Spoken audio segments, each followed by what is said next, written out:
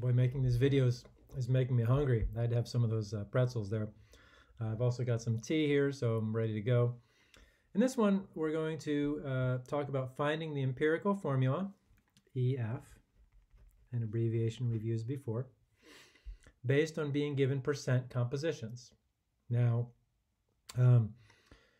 that's going to be the page that's coming up. And so what I'd like to do is sort of reverse engineer what I'm talking about. I'm on this page going to start with an empirical formula, and I'm going to work towards percent compositions and show you how this goes. So for example, if I just took C1H2O1 as an empirical formulas, remember, are the simplest formula possible. They are sometimes the same and sometimes different than the molecular formulas, which we'll also talk about. Now, so this is my empirical formula, and I'm going to turn this into percent composition. And to do that, I need to know that there's percent by mass carbon, percent carbon. I'm going to need to know, well, I'm going to need to do the hydrogen and the oxygen, but let's just do carbon first. There's one carbon in this formula, so one carbon over C1H2O1. And you don't need the ones, but as placeholders and just to signify how many there are, I've left them, times 100%. And I'm going to do grams here, so grams, one carbon, grams for the whole thing, which is going to equal 12.01 grams carbon for the one carbon, and 12 plus 2 times, actually do the 2 times first, 2 times 1.008 plus 12.01 plus 16 is 30.03. 3.03 grams of C1H2O1 times 100%. 12.01, 12.01 divided by 30.03 times 100. I get 39.99 or 40.00, well, let's do 3 sig figs, 40.0% carbon mass by mass.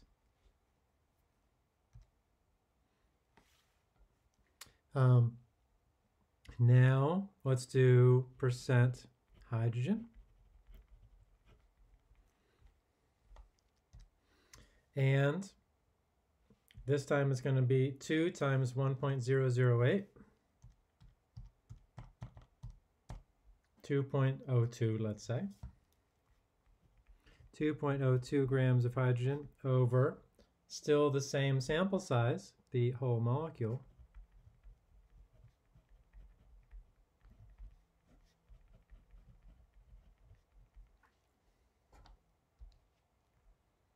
.02 divided by 30.03 times 100. I get 6.73.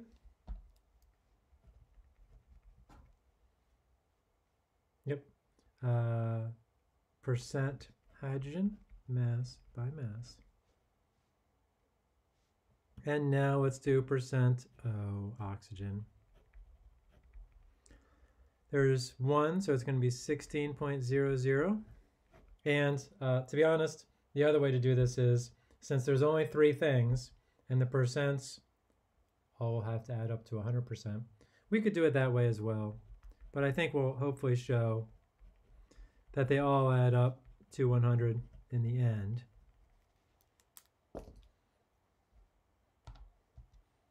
(16) divided by 30.03 times 100. 53.28. Or 53.3% oxygen mass by mass. And so I should be able to add all these up and get something very close to 100%. 53.3 plus 6.73 plus 40.0. So I do get 100.03%. And that 0.03% is known as a rounding error, right? Because it has to add up to 100% when you add up all the parts of something. So, and any differences are because we didn't keep all the digits in our calculator, which is fine. And at times when you work these types of problems, you will get numbers that are slightly off. They should be about this close though, so 0.03 to the correct answer, so that's fine. All right, so now if we have an empirical formula, we have now shown how we convert it into percent compositions. There's one other thing I want to say before we move on to solving some more problems, or some problems. So if something is 40.0% carbon, mass by mass, and I want to figure out how many grams there are, we can assume a 100-gram sample.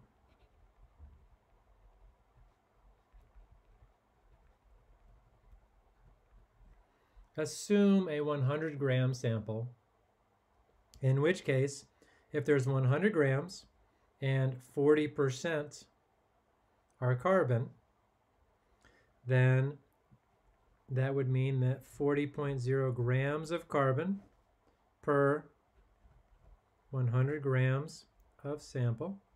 And our sample in this case is our empirical formula times 100%.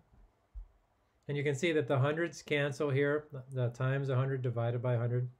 And so what I'm going to do starting on the next page is I'm going to say take the percent and turn them into grams using the same number. Totally legit.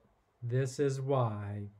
Because you assume a 100-gram sample of your whatever you're trying to find, then the percents become grams.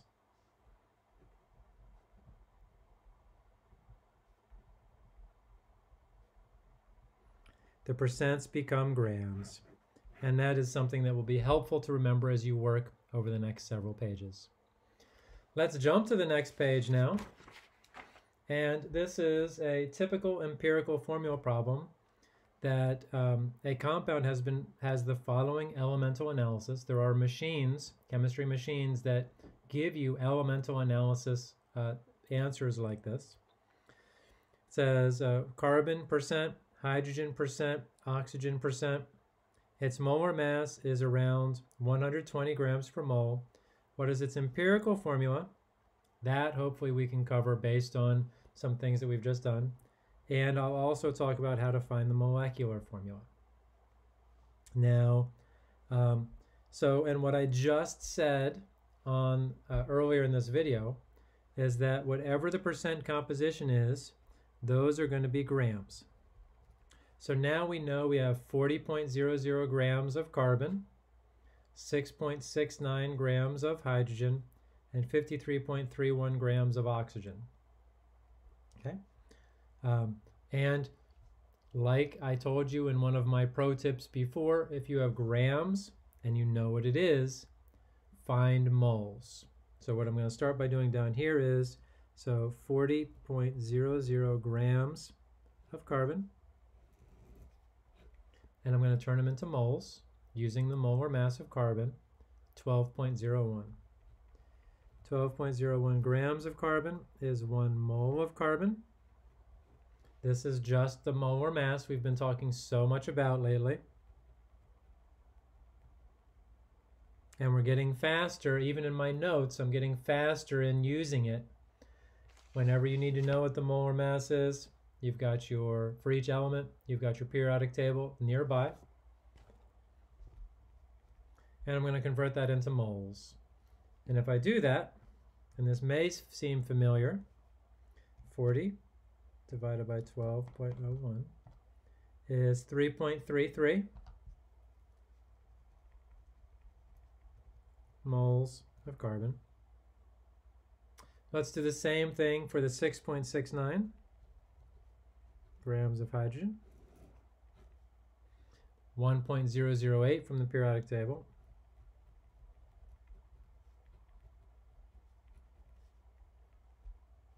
And we'll do the same thing for oxygen. 53.31.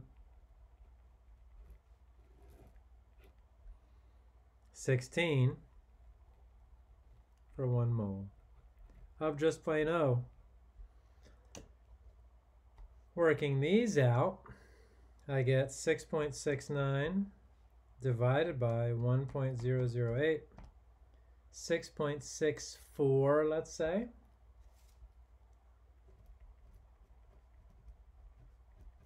And our units of our moles of hydrogen there. Down here, 53.31 divided by 16, I get 3.33 as well.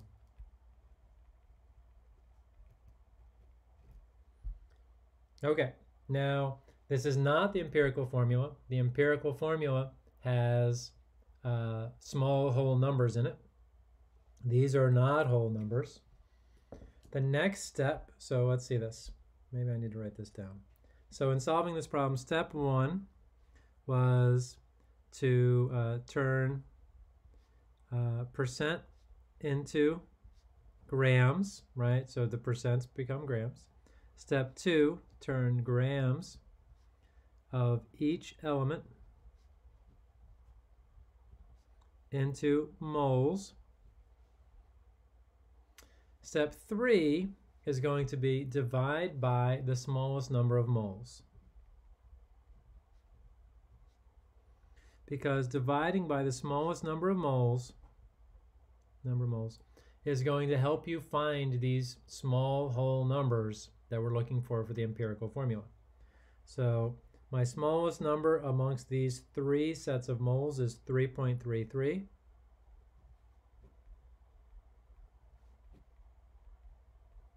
So I'm dividing all of them by 3.33. And this is just 1. 6.64 divided by 3.33 is 1.99. And this is just going to be 1. Now, 1.99 is not a small whole number, but it is just a rounding error away from a whole number, which is 2. And now we have small whole numbers for our empirical formula. Our empirical formula is C1H2O1. And you can see that we ended up with these weird numbers, but it turns out that it's still just C1H2O1, similar to the previous page. And we do have our small rounding error. I mean, this could be down to 1.97, right, 0.03 off, or up to 2.03 and still be considered rounding and a rounding error away from a whole number 2. Now, this is the empirical formula. Check. We have not done the molecular formula. And for the molecular formula, that's going to be step 4. Step 4. To find molecular formula, find molar mass of empirical formula,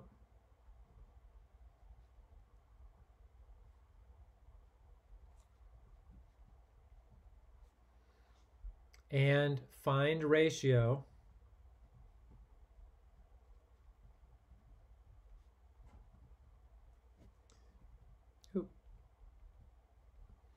of molar masses, molecular formula divided by empirical formula. Let's do that before we fill in step 5. And believe it or not, I'm going to need another piece of paper here. We're going into overtime again. So the molar mass here, C1H2O1, may be familiar. 12.01 plus 2, I forgot my parentheses, 2 times 1.008, that's my hydrogen, plus 12.01 plus 16, I get 30.03 grams per mole. In the problem statement, it says that the molar mass is around 120 grams per mole. I'm going to find this ratio of molar masses.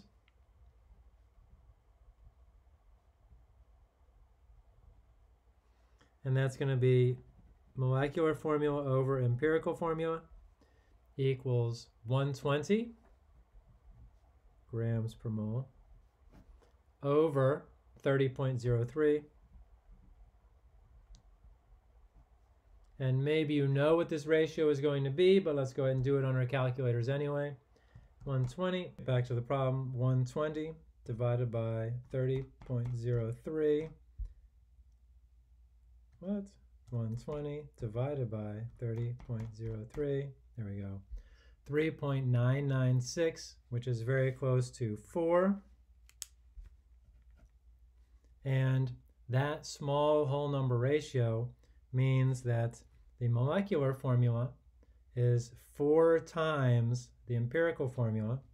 So 4 times C1H2O1 is going to equal C4H8O4. And that is our molecular formula for this problem. We have our empirical formula, we have our molecular formula, and I guess direction number 5 is multiply the formula, the empirical formula, times, well, whatever this number is, molecular formula over empirical formula to get molecular formula. Well, that seems like a decent outline of how to do this. Let's do some more and see if we can fit them on the correct pages. This one just asks what is the empirical formula. Same type of problem. Let's go ahead and tackle it. We've got 48.65% carbon, which we now know is 48.65 grams of carbon. And we will turn it into moles. Same thing for our 8.11 grams of hydrogen and our 43.24 grams of oxygen. So we know that carbon is 12.01.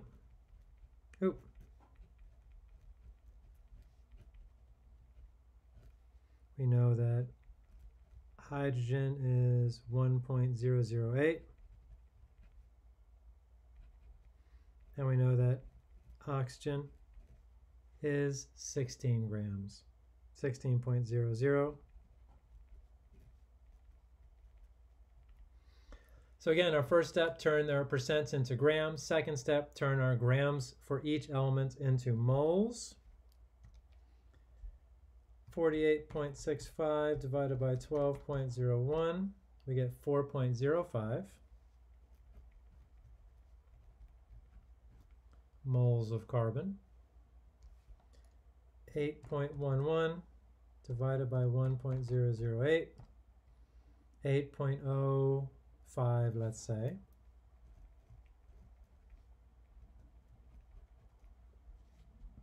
And 43.24 divided by 16, 2.70.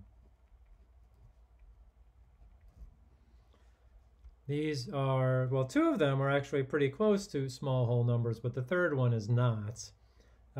Next step in the process is always to divide by the smallest number of moles, which in this case is the 2.70, like so. Let's see what we get. 4.05 divided by 2.70 is exactly 1.5. 8.05 divided by 2.70 is 2.98 and 1. Now, here's the an additional wrinkle in empirical formula problems. What if there's an odd number in your empirical formula? The way that that shows up is as a 0.5 here. We cannot round this to 2. It is way too far away. And that may not make sense yet, but hopefully we will see as we work problems why that is. This we can round to 3. This is 1.5, and this is 1. And so it turns out in this empirical formula, there is an odd number. To get rid of odd numbers, you have to multiply everything times 2. And our empirical formula for this problem is C3H6O2.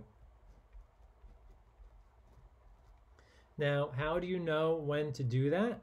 Remember, I said there are rounding errors in these problems of at most 0.03. Here we have a rounding error of 0.02, right? 2.98 to 3. If we were to say 1.5, 1.53 or 1.47, no, it's not going to be close enough to any other whole number. That's how we know that we need to multiply everything by 2, that this is not something we round 1.5 to 2. There's our final answer for our empirical formula. Let's power through another page or two for another type of empirical formula problem. This is called a hydrate problem. A mineral contains a hydrate of nickel 2 sulfate with an unknown number of waters of hydration. We talked about hydrates and waters of hydration in a previous lecture outline. And I give you the formula, nickel 2 sulfate dot X H2O, very typical for a hydrate. And I'm just going to write that down.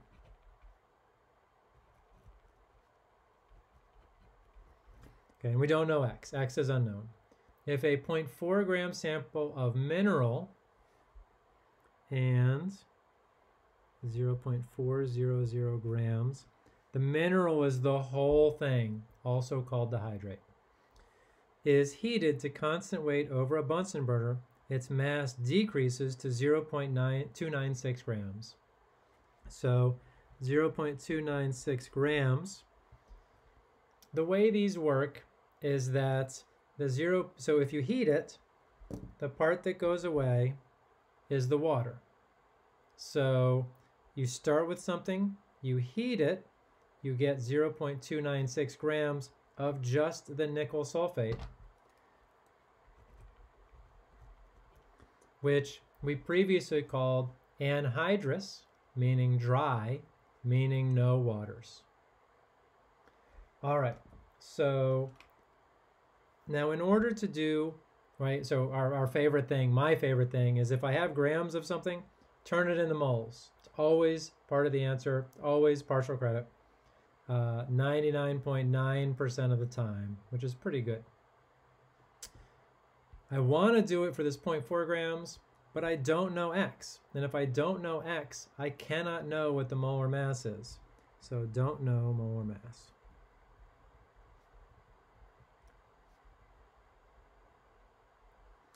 Colon cannot convert to moles.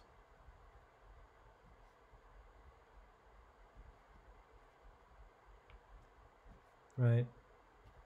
Sad face, because that's what we really wanted to do. That's what I wanted to do anyway. Now, let's figure out what we are going to do.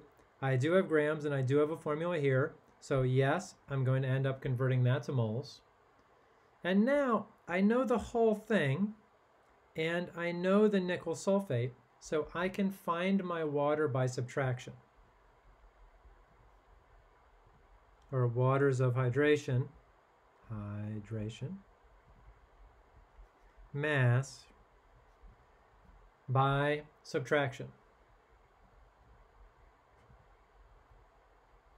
And that means 0.400 grams of the whole thing minus 0.296 grams of the nickel sulfate part, nickel 2 sulfate, equals, the difference is just the mass of all these waters.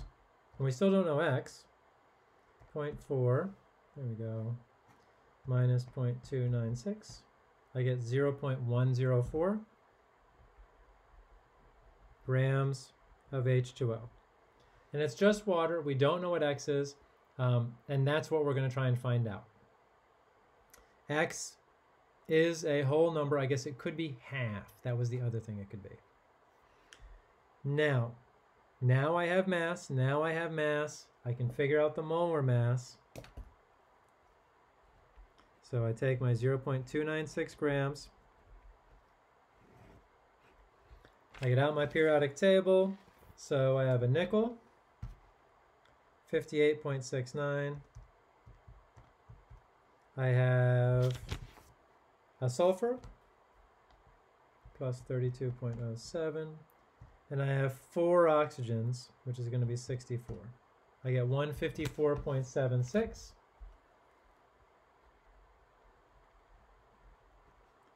Grams of nickel sulfate per 1 mole. And this is an empirical formula problem because I'm going to get moles of one thing.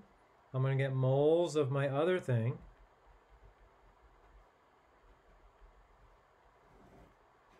And then to find X, we're going to have to divide by the smallest number of moles and see if a whole number ratio pops out. That's where we're going. 18.02 grams of water. I have to say, I have committed that number to memory since I've used it so much. Oop, let's do both of these.